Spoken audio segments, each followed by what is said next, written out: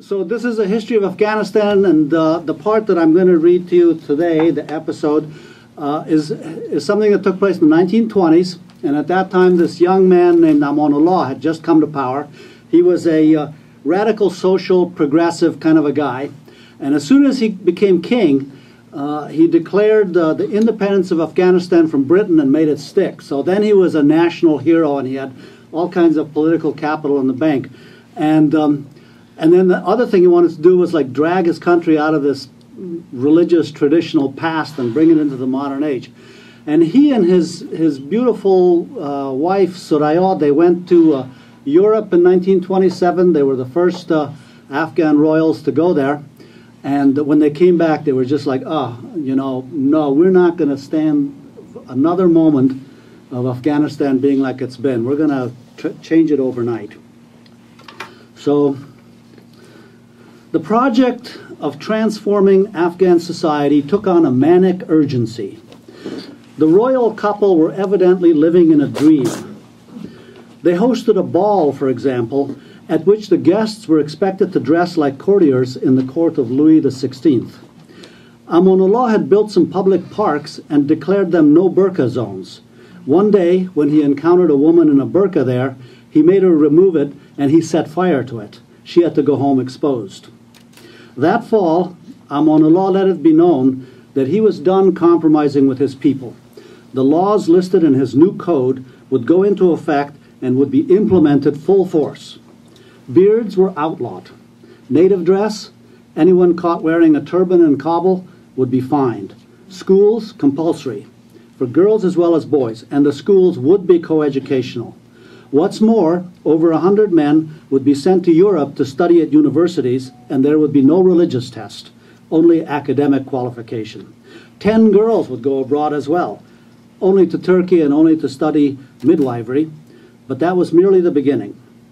The king invited the leading women of his city to a special audience and told them that if any man tried to take a second wife, he hoped the first wife would shoot him. Amanullah said he would supply the weapon himself. In October, Amanullah gathered some 600 notables of the city and delivered a monumental lecture that stretched over 5 days. He set up a gallery so that Suraya, his queen, and a selected array of women could attend the lecture as well. The climactic moment came when he told the notables that religion did not require any veil at all for women, none. As he made that declaration, Queen Suraya stood up in the gallery and dramatically ripped off her own light veil, whereupon a number of other women took their courage in both hands and removed their shrouds as well. Meanwhile, there was new trouble north of Kabul. In a district called Kohistan, which means mountain land, a colorful Tajik bandit was making a name for himself. People called him Bache Sakau, or the water carrier's son. A water carrier was the humblest of street vendors, a peddler who sold water out of a goatskin bag. Rudyard Kipling's Gunga Din was a Sakau. The bandit from mountain land was indeed a mountain of a man, famed and feared for his strength. Once, in Peshawar, a big iron safe was stolen from a house, and the police immediately suspected Sakau. Why? Because who else could carry away something so heavy? Sakau was not a common thug, but a swashbuckling trickster. Many Zorro-like stories circulated about his foiling of the police. Once the cops had him cornered in a house, but he set fire to it and escaped in the smoky confusion.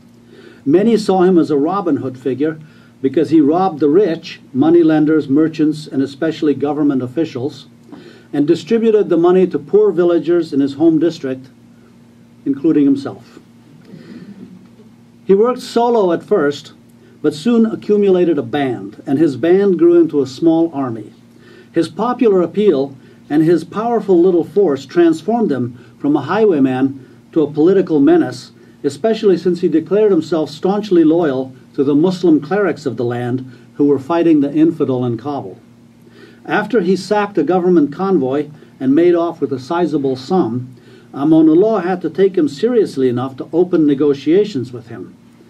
The bandit was flattered that the king would negotiate with him, and even more flattered when Amonullah offered to make him a general.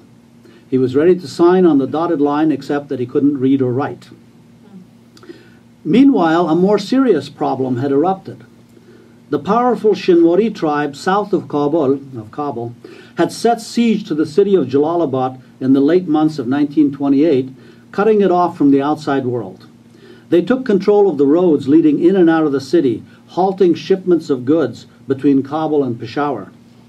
Here was the anti-Amonullah uprising that had been brewing for so long.